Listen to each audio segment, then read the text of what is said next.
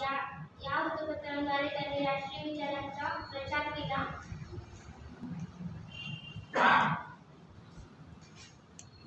इंग्रज सरकारविरुद्ध आवाज उठवल्याने त्यांना अनेकदा तुरुंगवास भोगावा लागला. मंडाले तुरुंगात असताना त्यांनी गीता नृत्य हा ग्रंथ लिहिला.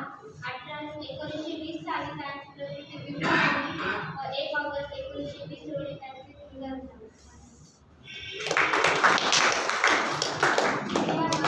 छान बोलली. आता मी मान्यवरांना अशी विनंती करते की त्यांनी हिंदी पत्रकाचे विमोचन करावे. कल्पना मल्लवार, साक्षी शेट्टी, रश्मी मकांदरे, रोहिणी देशमुख, अनुष्का चव्हाण, संयुक्ता डेन.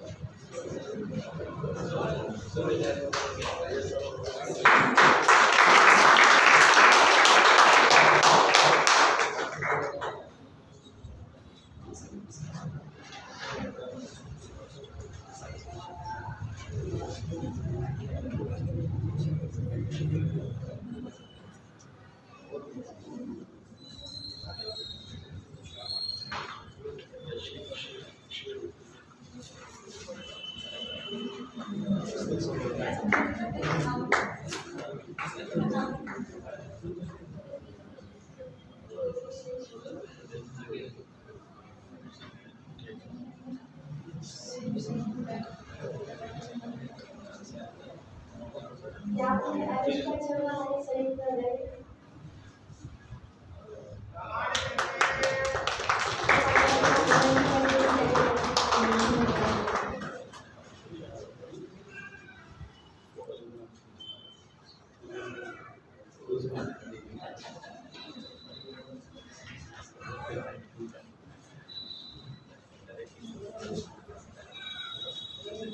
त्यानंतर आपल्याजवळ साक्षी Shetty.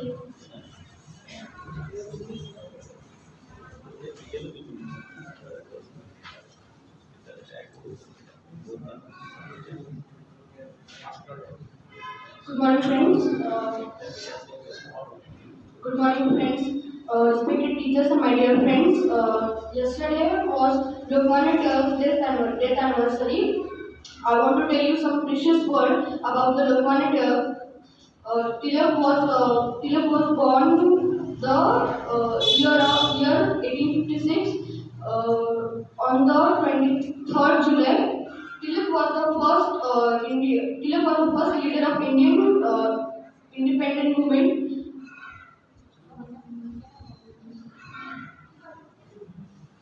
And Tilak was the first Indian independent movement. And colonial authorities called him the father of the Indian unrest. He was also concerned by the title of Lokmanya. People was known as a leader. Tilak was started the Kesari and Maratha newspaper and started the festival of Ganeshotsav.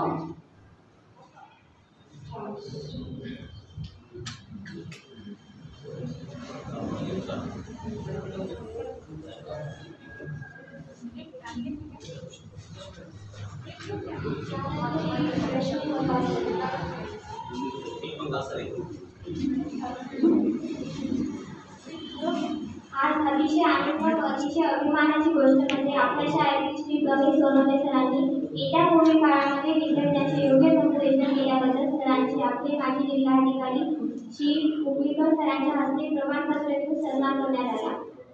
मी आदरणीय श्री ए कुलकर्णी सरांना अशी विनंती करते की त्यांनी सोनवणे सरांचे प्रमाणपत्र देऊन पुन्हा एकदा सन्मान करावा.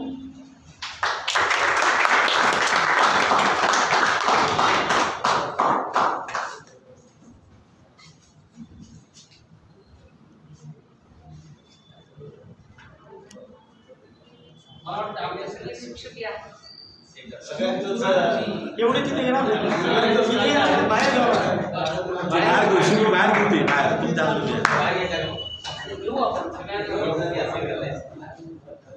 तसं मी त्या दिवशीच अभिनंदन केलं होतं, त्या दिवशी मला ते वैयक्तिक होतं हे सांगितलं.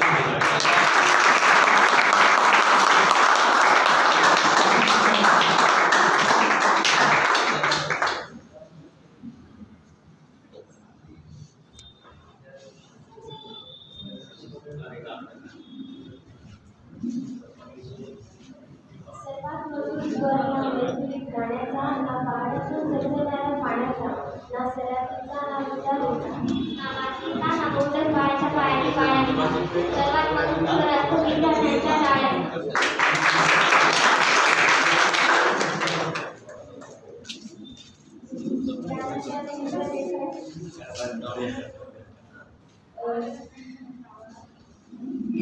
यानंतर चित्र रेखाटण्यामध्ये साक्षी पेरके,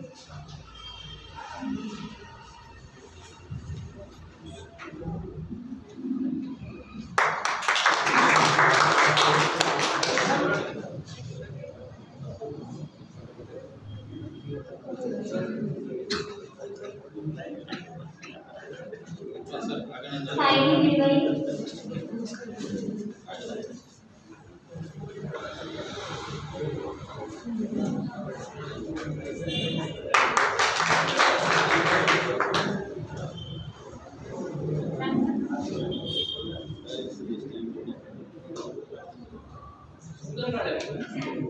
पाच शेट्टी,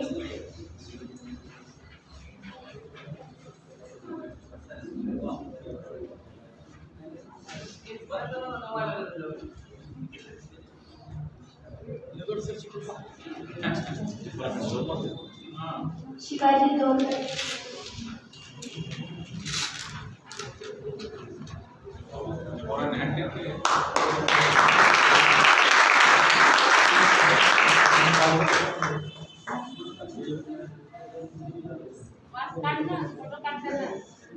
माया काळे,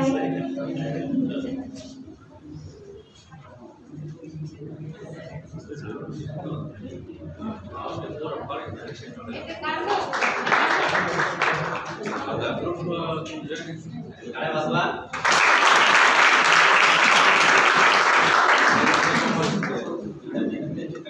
त्यानंतर निबंध लिहून आहे श्रेया जोशी.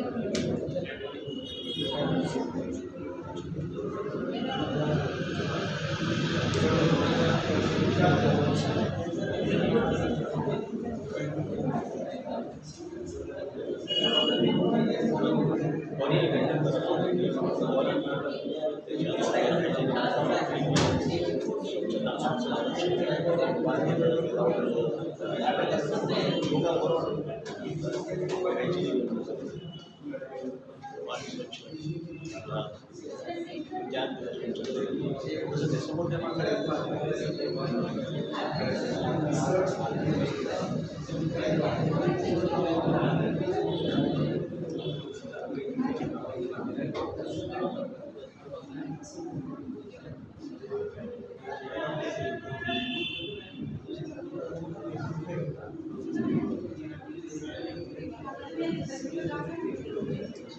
आता प्रेझेंटेशन कृती पतंगी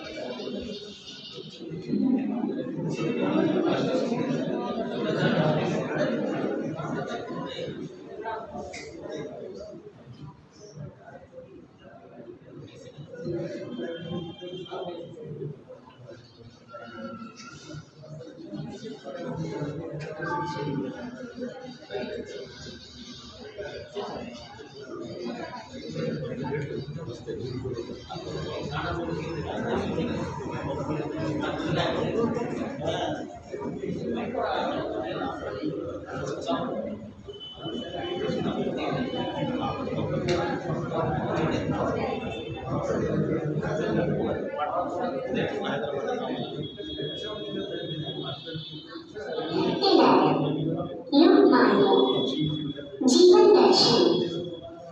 स्वराज्य हमारा जनसिद्ध अधिकार है और हम उसे लेकर रहेंगे। जिसे अग्नि से उष्णता अलग नहीं की जा सकती,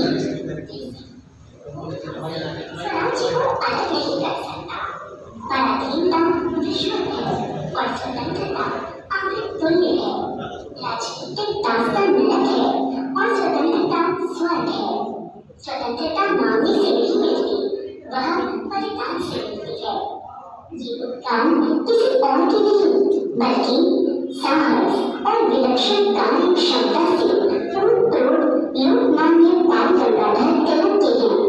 बाल गंगाधर तिलक का जन्म 23 जुलाई 1856 ईस्वी में महाराष्ट्र के रत्नागिरी जिले के छेबर गांव के एक ब्राह्मण परिवार में हुआ था।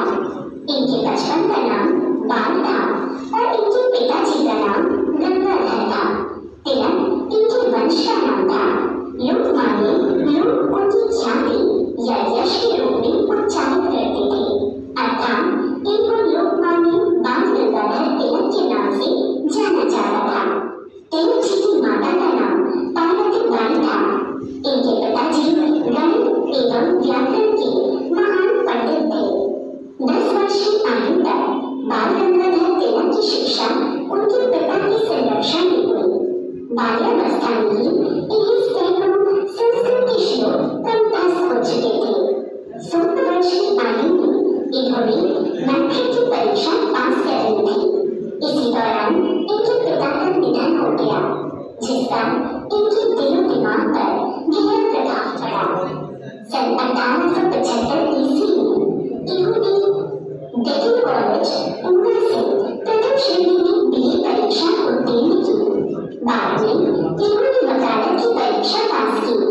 वकालत की परीक्षा पास करने के उपरांत तिलक ने विष्णु शास्त्री चित्रकूट और अपने अन्य कुछ साथियों के साथ मिलकर 1880 ईस्वी में न्यू इंग्लिश स्कूल की स्थापना की। स्कूल का शिक्षा स्तर उच्च श्रेणी का होने के कारण 5 वर्षों में ही यह स्कूल बहुत लोकप्रिय हो गया। इसके बाद सन 1884 ईस्वी में तिलक ने फर्ग्यूसन कॉलेज की स्थापना की। सन 1885 ईस्वी में इसी कॉलेज में इन्होंने गणित के अध्यक्ष पद को सुशोभित किया। यहाँ इन्होंने विद्यार्थियों में राष्ट्र प्रेम की भावना भरने का महत्वपूर्ण कार्य किया। सन 1891 ईस्वी में इंग्रजी, मराठा और केसरी